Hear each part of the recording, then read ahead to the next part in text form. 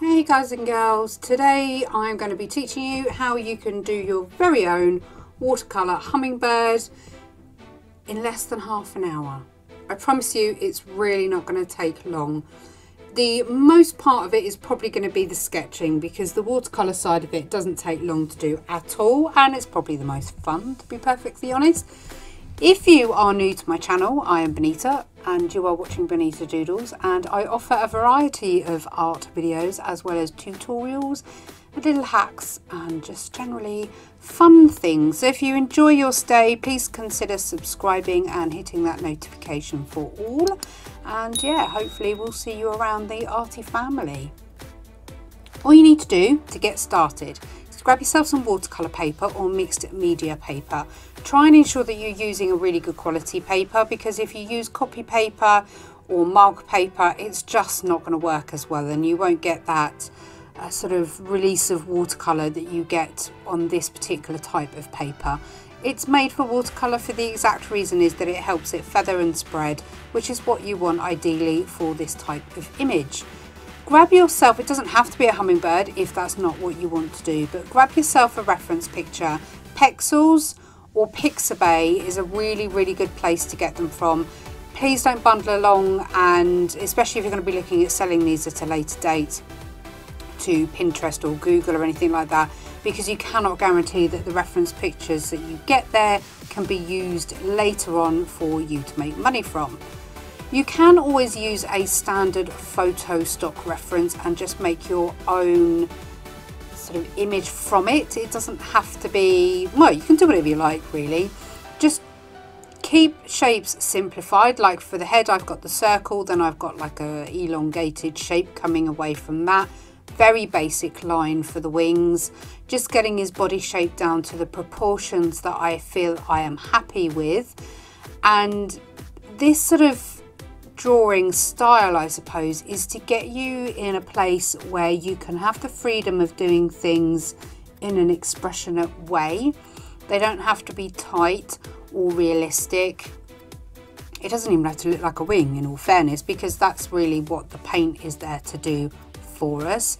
So when you get your line work down, and I intend to keep majority, maybe 90% of this time-lapse, because I want you to see how quick and easy it is to render up an image of this style when you've had a bit of practice with the medium and the tools that you want to be using.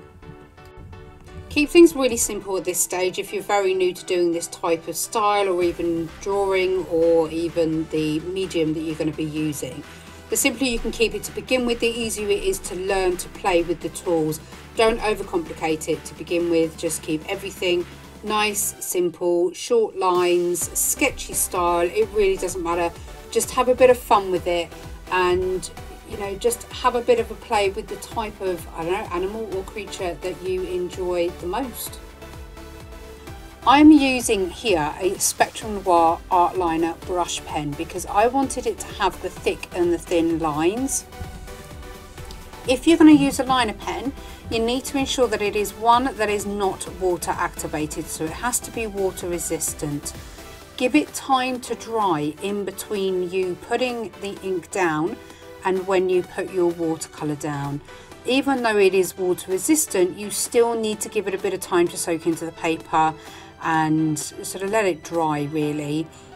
I honestly absolutely love the Spectrum Noir markers because I've never had an issue with them where they run with any water or any alcohol markers. They are meant to be, or they are resistant, as I say, against water and alcohol. So I use them all the time when I do my work. And the brush pen is just absolutely fantastic. If you're a hand letterer or you like this sort of thick and thin line, or even if you're an anime artist or a manga artist, they're absolutely brilliant for that type of work. You can see here how simple I have kept these lines. I've got like one little flick up on that wing there so far, and that's just enough to indicate that there is going to be a wing there. The eyes are very good at placing things and filling space, so we don't have to do it. So you can get away with actually having some really simple lines going down and just having fun with the watercolour element. You can use a watercolor palette, you can use inks, you can use watercolor pens, markers, anything really that's watercolor activated. Even if you had acrylic, I think as long as you watered it down enough, you would have the ability to do this type of drawing. So if you have a favorite medium to do this in, give it a whirl. It's not going to hurt you. But if you want to spread your wings, pardon the pun, then certainly have a go with a medium that you're not used to. If you're not used to doing watercolors and you've always wanted to get into it, this is a really good, easy tutorial to have a go at. The inks that I'm using are the Spectrum Noir Aqua tints, and they pack a punch of colour. If you've followed me for a while, you've seen in previous tutorials where I have used these inks, or I've used the pens, that because they are dye based, they are absolutely full of pigment.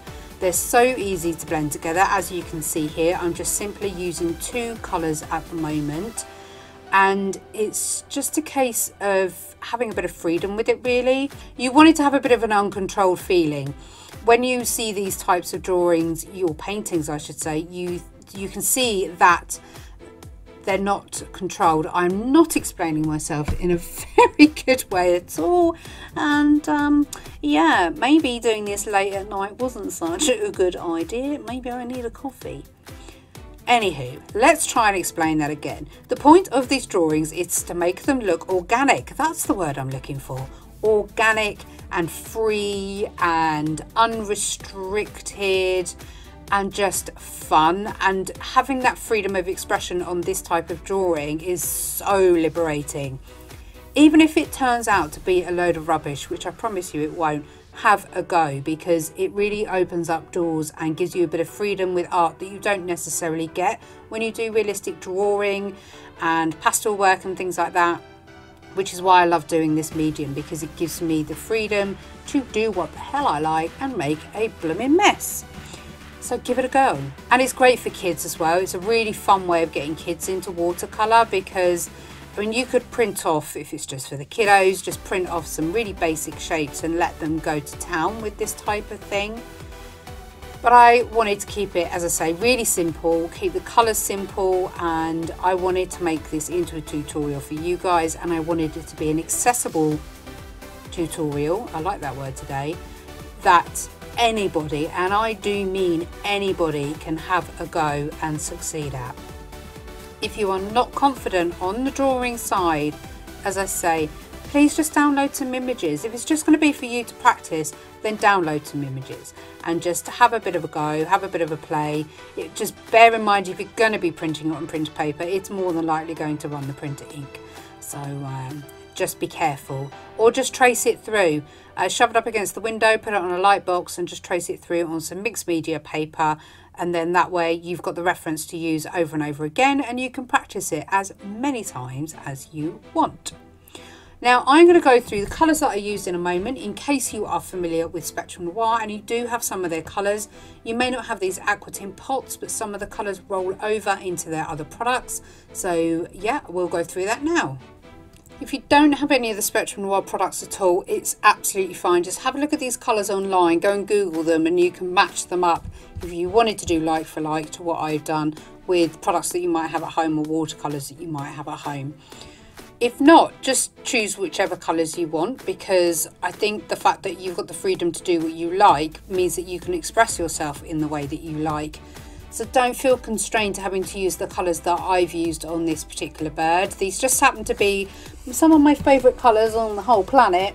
So I use them quite a lot because I love the way that they go together really, and I like the vibrancy on them. Don't be afraid to experiment about putting colours on top. If you want to check any palettes, just do them maybe on a scrap bit of paper. That way you can check if they blend okay.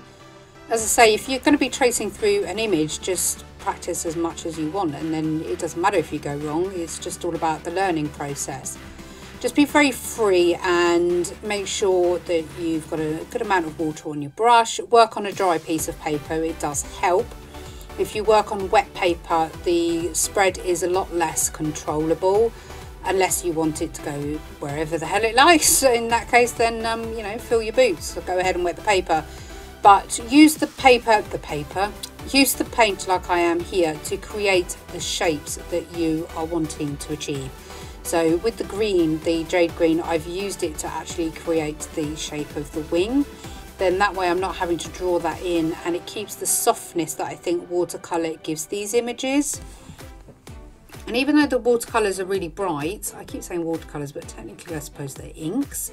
But even though they're inks and they're vibrant, they still have this softness about them. And I think that's why, again, I love working with this type of medium, because I don't know, you can just get so many feelings from them. I'm going to get all emotional now. You know what I mean. You'll see, if you've never done it before and you have a go, you'll know exactly what I mean. And P.S. it's addictive. So I'm afraid you can't blame me. I'm putting a little caveat in here now that it is not my fault should you become addicted to doing these types of watercolours, because they're so fun. They're easy to render up. You know, we're nearly 11 minutes into the video and we've pretty much completed the image. So this is how quick, and I do understand that I've been doing this for a very long time, and what takes me 10 minutes may not take you 10 minutes, it may take you an hour, but I promise you, if you keep practicing and keep having a go and keep trying, you will be doing these in that time as well. I've always been told by various people that I work very quickly anyway, and I think that some of it's because sometimes, not all the time, sometimes I take a bit of an attitude that what the heck, if it turns out not quite like I wanted it to, then so be it. But if it turns out okay, then, you know, then I'm going to be happy. But if you take away the stress and the strain of learning a new medium and trying to be perfect at it straight away, it makes it a lot more fun, and it makes you want to pick up your paintbrush and carry on trying. I do hope you've enjoyed this tutorial, and if you do want some more popping up, just let me know in the comments below. Happy painting, and make sure you share, and I shall see you guys in the next video. Bye!